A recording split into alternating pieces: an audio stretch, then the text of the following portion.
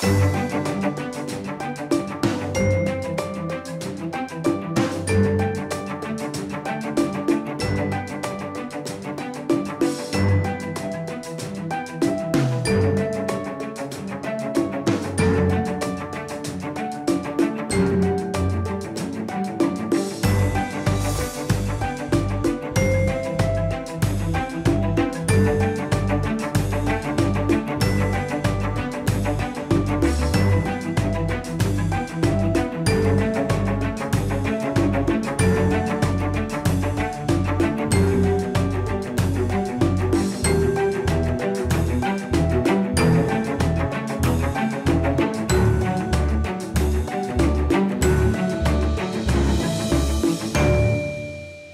name is Barkat Kahirabi, and I'm from University of Western Sydney, doing my second year in sustainable food and agriculture. And this is the second time I participated in the Crawford Fund, which is a good eye-opener for me. And, I enjoyed my time, and I'm looking forward to the next year.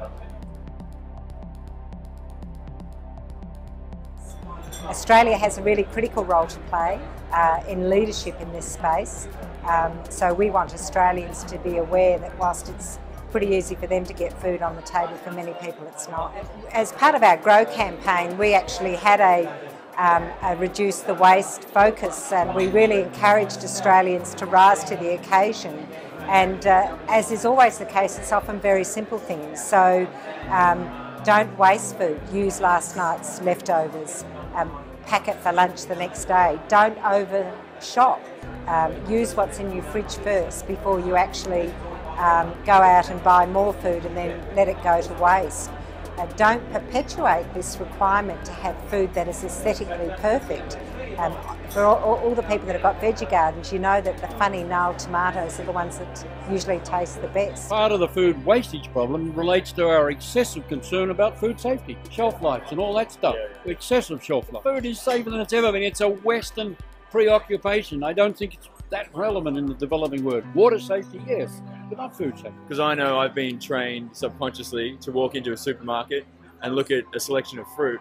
My mind automatically looks for the best one.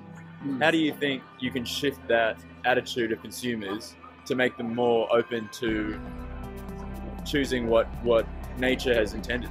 I don't have any easy answers, but I think you could start at primary school level, really. I think you have to start at the primary school level and say, well, you know, what is safety about? It's about bacteria and E. coli and things like that. It's not about blemishes.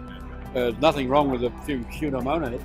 They add to the taste. You eat them in the cheese anyhow, or penicillin and mold. So you could start, people need to understand a bit more about what are the things that are dangerous and what are the things that are not dangerous. That starts at primary school. I think it's good that a number of primary schools are having kids grow stuff now. I really support that type of thing where they have vegetable gardens. And they'll find the carrots come out and they don't look perfect, but they're okay to eat. So attitudes to food and food waste have changed enormously in the last 50 years. I think we've got to totally redevelop our culture about food.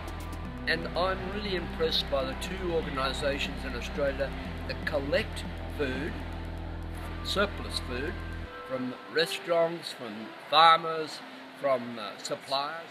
OzHarvest and Food Bank Australia, I think, are doing a great job in helping, if you like, to reduce the food waste problem. But we've got a long way to go, a long way to go.